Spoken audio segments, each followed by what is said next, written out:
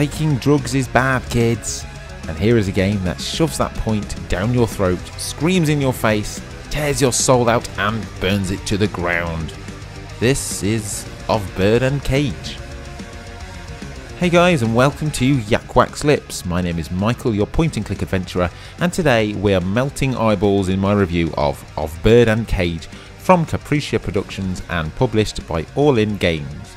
But before we stage dive into it, I make purely adventure game videos, so come and join me for more by smashing the like, hitting subscribe and tapping the bell. Rock on! Of Bird and Cage centres around a young woman named Gitta, who pretty much from the start isn't being dealt the best cards in life.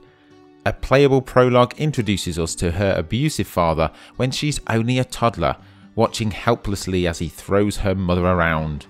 We then skip forward 20 years or so to see that her early struggles have carried on into adulthood. Gitta enters a pretty rough looking bar in the hope of playing a song or two at the open mic, only to be left bereft that it's all over already and the locals are none too friendly.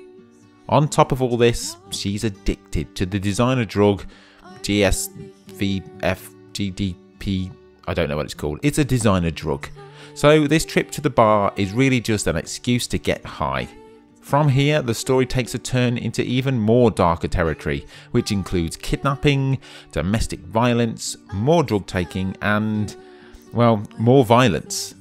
It's very thinly based on Beauty and the Beast, but yeah, very thinly. It's also all accompanied by a huge metal soundtrack featuring legends of rock such as ex-Guns N' Roses Ron Bumblefoot Thal, Rob Vanderloo, Rude Jolie and many, many more. But maybe I should say the soundtrack is accompanied by the game, because really that's what Of Bird and Cage is. It's mostly a vehicle to demonstrate the tunes. But this is a gaming review, so let's take it as a game to start. Gitta, she has no weight about her in both physicality and also character. Growing up in such traumatic circumstances has left her broken and well, caged like a bird, I guess. The other guys we meet are all thugs. Even the anti-hero of the piece is a meat grinder who uses Gitta as a punching bag. Gitta's addiction to the designer drug plays its part throughout. Once the effects of the drug start to fade, so does our grasp on reality. The walls start to turn to fire and the world becomes blurry with odd shapes here and there. We have to get another hit to make it all disappear. As Gitta, we do have choices to make, and this is one of only a small handful of actual gameplay here. Depending on what choices we make, Gitta's actions can range from sympathetic to downright murderous. Gitta grows in the game depending on which of these choices we make. I mentioned that she is used as a punching bag, and this goes for pretty much every guy she comes across. We get to fight back here by button bashing and crossing our fingers we hit somebody. 9 times out of 10 I barely landed a punch, and the story moved on with me weeping on the floor.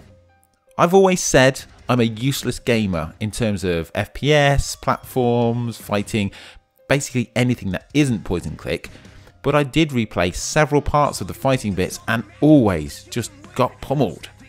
The rest of the controls are also slightly clumsy. I wasn't using a gamepad and I think that it would help a lot more, but the standard WASD keys plus mouse to move is a port of call here. Sometimes I wanted to turn the mouse, but it wouldn't let me until I let go of the direction I was walking in, which was annoying, but I'm sure this is something that will get sorted in a future patch. So apart from fighting and taking drugs, the rest of the gameplay is mainly made up of quick time events, from pressing certain keys in a certain way for 5 seconds to open a lock for example, through to walking in one direction chasing a bird. Yeah, there's minimal actual gameplay here. And to heap more caution on top, the entire game is timed.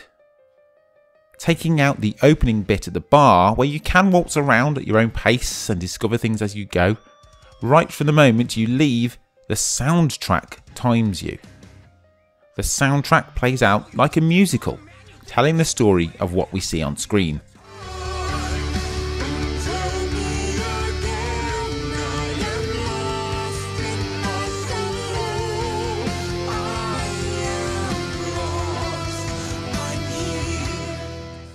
Each song is a finite amount of time, and this has to match what's going on screen.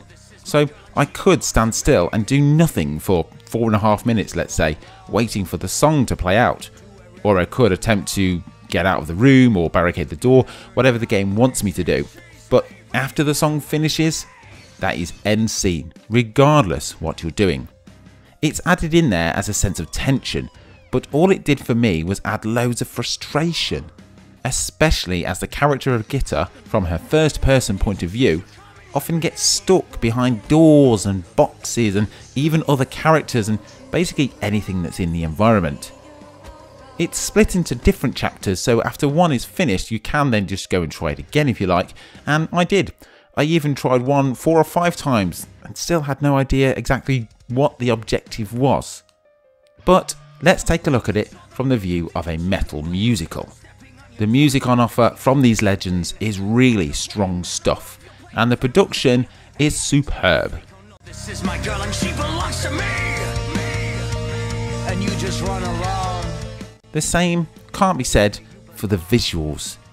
They've gone for a look similar to Life is Strange or the Quantic Dream games, but they haven't reached it. There are a few cutscenes where the songs playing are sung by the characters on screen, but the lip sync is out, and I didn't actually realise they were singing to each other until my second playthrough of it. The story is ambiguous, the graphics are okay, and the gameplay includes way too many random fights and not enough actual puzzle solving. If Of Bird and Cage took away the timer throughout, it'd lift my experience of the game significantly. But when I only have a few minutes to rummage around through a dark house, possibly looking for something that I think I may need, it drags it all down enormously. But I guess then it wouldn't work as a metal album because the timed element of the songs wouldn't match the visuals, and you know what, it's 6 of one and half a dozen of another. But after all of that, it also made me really not like any of the characters, even Gitta. I played several parts twice, taking different options to see where it took me, and it did change things quite a lot, with the game having 4 known endings. But even with this added replayability, the story is frankly silly, and I didn't care for anyone involved. If you're a fan of metal, then I think the soundtrack alone will be right up your alley, and you should pick the game up to experience these heroes guiding Gitta through this 2-hour metal musical. For everyone else, approach with caution. Thank you for watching my review of Bird and Cage. Don't forget to hit the subscribe button for more, and be sure to like the video too. Be sure to come and find me at my adventure game Facebook page, The Point and Click Adventurers. I'll leave a link down below in the description. I'll also leave a link down below where you can go and pick up a copy of the game.